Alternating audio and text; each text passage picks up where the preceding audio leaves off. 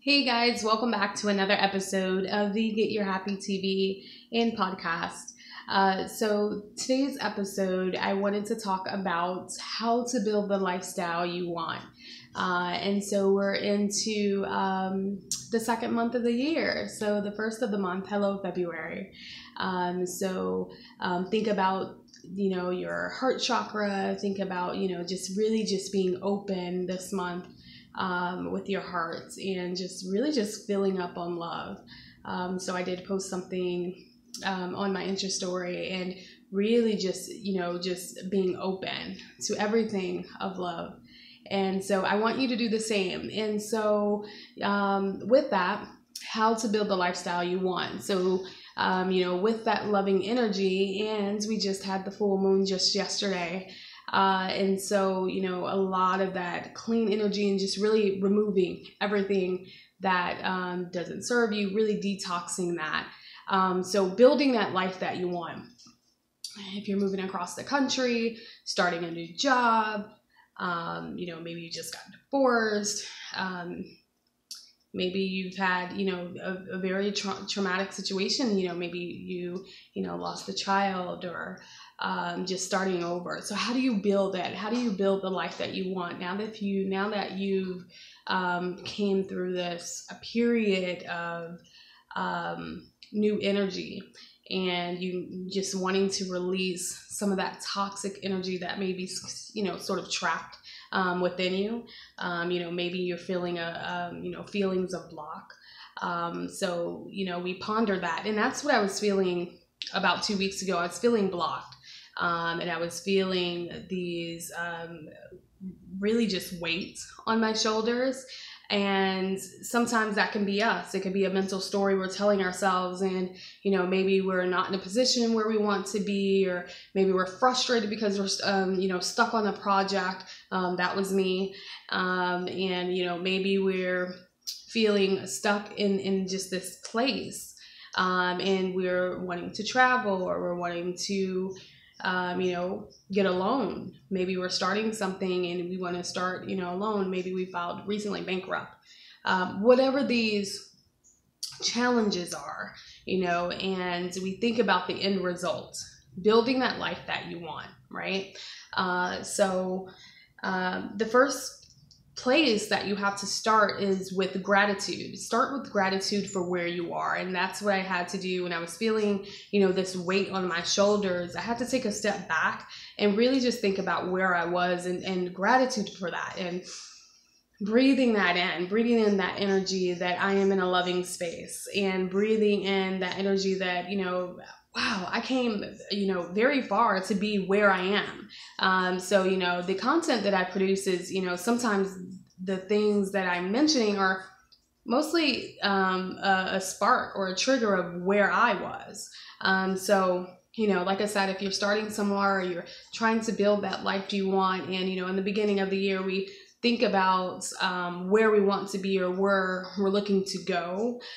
So really just having gratitude for where you are, even if you're stuck.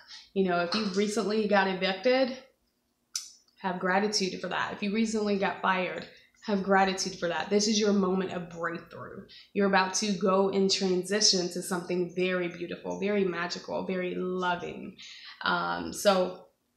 Have gratitude for that. And after you hold space for gratitude, you want to envision where it is that you want, and think about the details. What are you wearing? Is it night? Is it daytime?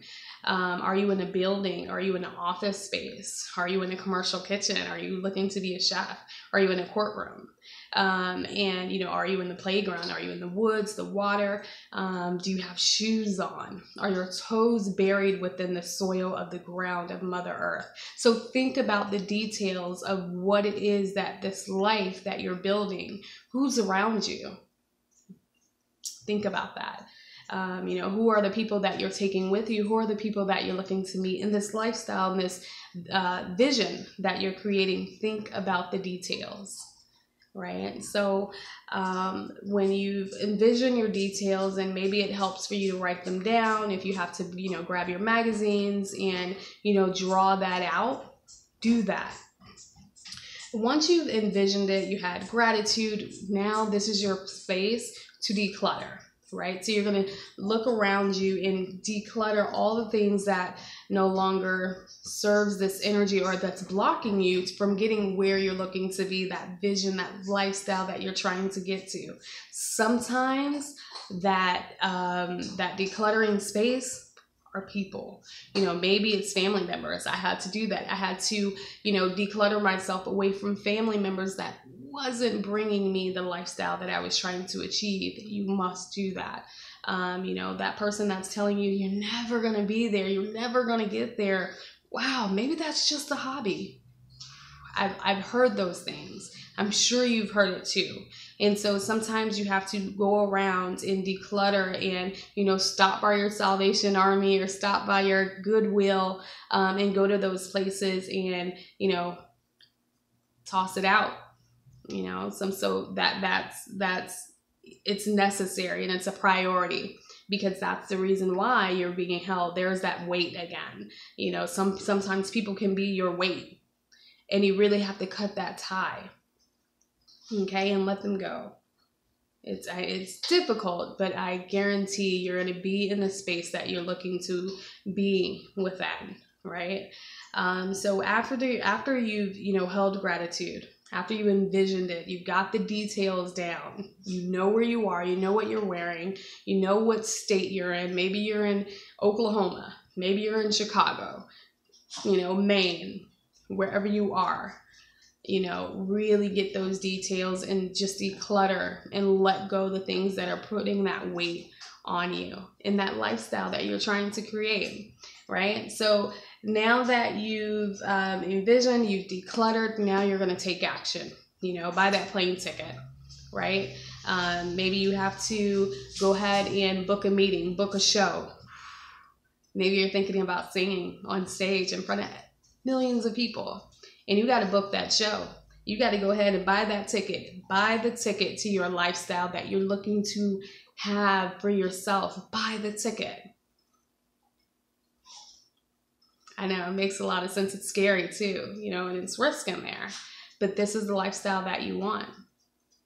Maybe that means putting your house up for sale and saying goodbye.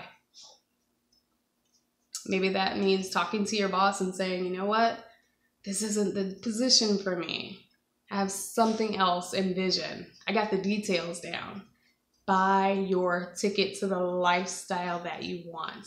So after you purchase your ticket, you're taking action. You got the date down. You've spoken to the coordinator, and they said yes, and they're waiting on you to do what it is that you are called here to do.